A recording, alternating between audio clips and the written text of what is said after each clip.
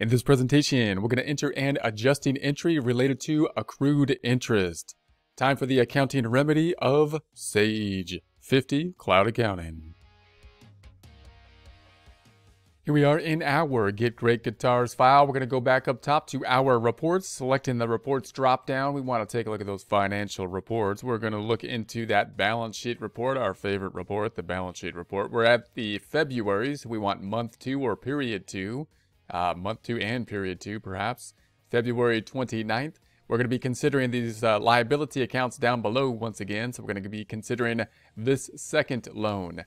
Now, the second loan's a little bit different, and this is going to be something that we could consider with any kind of loan that is going to be outstanding. And in this case, in the first loan, we had a loan that was going to be paid monthly. In the second loan, we've got a loan that we're going to be paying back all at the end of the time period. So we're probably more familiar with a type of loan where we break it out to a monthly payment. However, you can format a loan basically anytime, any way you want. And other types of business loans, we may have one set up where we don't pay it back. And that's what we're going to say here. We're not going to pay back the interest or principal until the end of the loan period.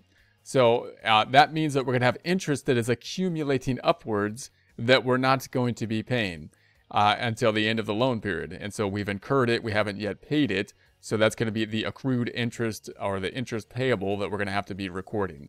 Let's take a look at our loan balance. We're on the loan balance 2, and let's just consider this type of loan and what it might look like comparing the amortization kind of table to what we would have in the last one. So if we said we had a $50,000 loan, for example, let's say it's going to be due in 6 months, and there's going to be accrued interest on it at 6%. So then it's possible that we have terms like this and they don't even give you basically the actual amount that you're going to have to pay back at the end of the period, because we should be able to basically figure it from here. And it's a useful formula to kind of look at. It's another common formula, which would be a future value formula. So let's use the future value formula to see what we would pay back then at the end of the loan period after 6 periods, after 6 months with a future value formula. So to do that, I'm gonna go back up top, and we're gonna take a look at our formulas up top. And this is one way we could do it. I'm gonna insert a formula, and I'm looking for a future value, which is the FV. So FV formula, future value, and then I'm gonna say OK. So there we have our little table again that we can use.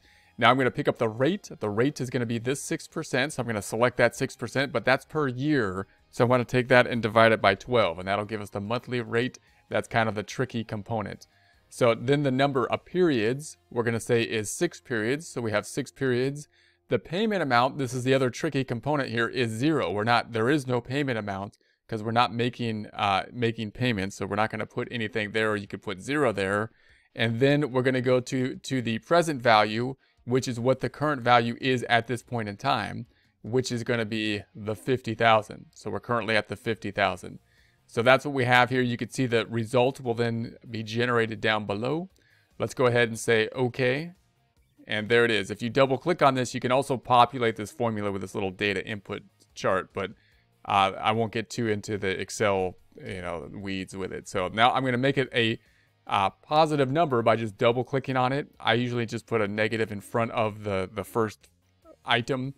So I'm going to, in front of the function, and that'll basically take the whole thing and multiply it by -1 or flip the sign. So there's the 51,519. So in other words, we're going to say we have a loan now of the 50,000. We're going to have to pay back at the end of 6 months, 51,519, which includes the interest. Now, if we think about that on a period by period basis, the question is, I still don't know how much interest has incurred after each month, after each period. To do that, we could do a little amortization table here. Note that there's no payment being made here. So there's no payment, but we can do a similar kind of calculation for the interest. The interest would be the loan balance, which we're starting off at period 1, 50,000 times the 6%. That would be for a year. And then we're going to divide that by 12 because we're talking about months here. And so there's the 250.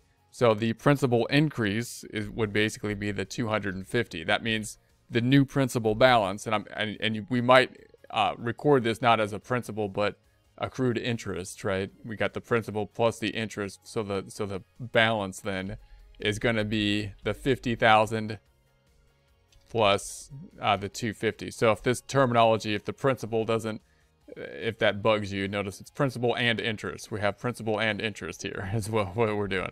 So then we have the payment. Again, no payment. I'm just copying a similar table that we used for the amortization table. And then we're going to say that now the interest is going to be that 50,250, which is higher now, right? Times the 6%, times the 6% divided by 12. And so it's going to be the same principal increase. And so here's the prior principal plus the increase. So you can see again that there's a change on the interest. So let's do this one more time. We're going to say the 50,000 times I'm sorry, this is the wrong cell. I'm going to put a 0 here. And then we're going to do this over here. We're going to say this is going to be the 50,501 times the 6%, and then take that and divide it by 12. Right, and there we have that. Now I'm going to see if we can, and then this is going to be the prior balance plus the increase in principal. Now let's see if we could copy this down. I'm going to do this one at a time like we did last time. I'm going to select these cells, put our cursor on the autofill hand, and I'm going to autofill just one cell down to start with. So I'm going to autofill just one cell down, and you can see there's a problem. Where's that problem going to be? You might be able to guess. It's on the interest, right? The interest, this one moved down, and we don't want it to. I want to use an absolute reference for that cell. So what I'm going to do is I'm going to delete this whole row, delete that, go back to the interest, double click on it, that cell, which is B3. I'm going to make an absolute reference by selecting, I'm going to put my cursor in that section and select F4. That puts a $sign before the B, a $sign before the 3, making it an absolute reference. If I say enter, and then we try this again, and this time I'm going to assume it's correct and autofill basically all the way down. So, or all the way down. And so I'm going to just autofill all the way down, and there we have it. So there's the 51,519, and there's the 51,519 that kind of verify that this process has been done correctly. Now we're going to say that one period has passed, this period, and that means that there's interest that has accrued that we have not yet paid. So that's going to be the accrued interest. This is interest, this is like rent that has accrued, like we used the money, just like if we used the facilities of a building or something like that and hadn't yet paid the rent. Well, we still owe it, it's accrued. So I'm going to record an adjusting entry for this, which is going to be increasing the interest expense and the other side going to a payable. Instead of increasing like the principal balance here, the loan balance, we'll put it into another liability account called interest payable. So that's what we'll do here. So let's go back on over. We'll do that, of course, with a journal entry. So I'm going to go back up top to our tasks. We're going to go down to the journal entry. So we want to enter a journal entry. So we'll select that item. It's going to be as of the cutoff date. So that's going to be the 2/29. And the debit is going to be to the interest expense. So let's see if they gave us an interest expense account that we can use. So scrolling down, looking for interest expense. So we got income tax there, and there's an interest expense. That's the one.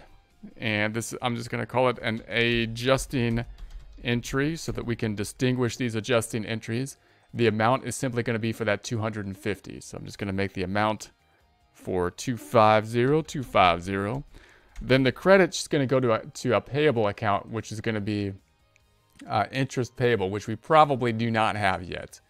So we have a lot of current liabilities accounts, but I don't see interest payable. So what I'm going to do then is make another account. I'm going to put it somewhere, somewhere around here, close to the loan. So let's make it 2410. I'll make it 2410. I'm going to make a new account.